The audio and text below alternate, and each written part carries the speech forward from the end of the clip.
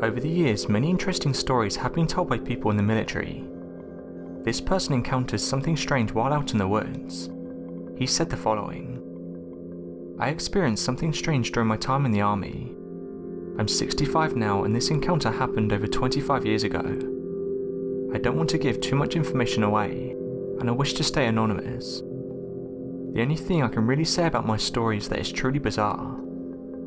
On this particular occasion, me and other officers were trekking close to Michigan. While here, we were performing some basic exercises. We was here for around 2 days, but during our first night something bizarre happened. It got to 10 PM and at this point it was dark. The woodland we were staying in was eerily quiet, but every so often we could hear this loud noise. The only way I can really describe it is it sounded like a low-pitched scream. It immediately put all of us on edge as we thought someone may have been in trouble. These noises were accompanied by loud thudding sounds. It sounded like something was throwing large tree branches, or hitting a tree branch against another tree. These noises would happen once every couple of minutes and then stop. They were so loud that none of us could drown it out. After half an hour, it was decided that we would go and investigate the sounds. As we approached the noises, they seemed to have stopped.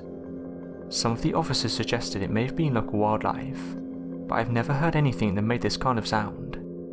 However, we ventured back to our original spot and went to sleep. Fast forward 24 hours and we were on our last night in the woodland. However, once again we could hear the noises.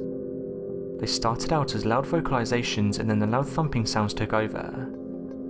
At this point everyone was asleep. I wanted an answer for what this noise was, so I decided to pursue the noise. After walking for a short amount of time, I came to a kind of embankment. After looking across, I could see there was more dense forest. I continued walking and while doing so could hear the snapping branches in the distance.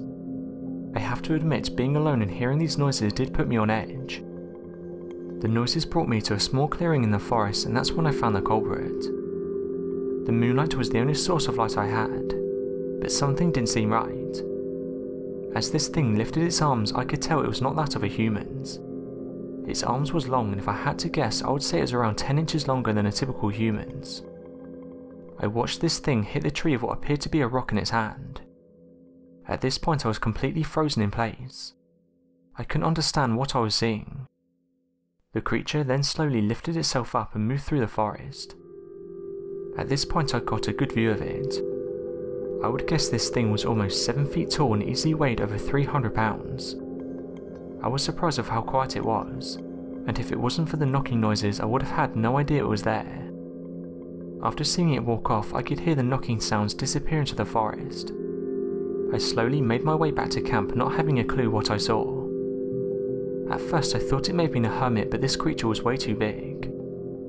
My instinct was telling me I shouldn't be this close, and to get out of there as soon as possible. I never told the officers what I witnessed that night. They would never have believed me. So what do you guys make of this story? And what do you think he witnessed? Let me know your thoughts in the comments.